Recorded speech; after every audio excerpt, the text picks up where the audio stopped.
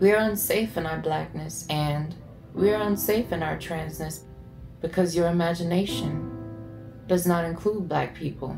When black is the trannies looking to be liberated, there are many reasons why people refuse to choose to see beyond their own experiences, and there is black trans death and black queer violence in there, and behind each of those reasons and behind each of those opinions, I don't want to die on the waiting list. So I'm done asking, can I come? I'm demanding that you come with me, because our freedom begins with our freedom to be.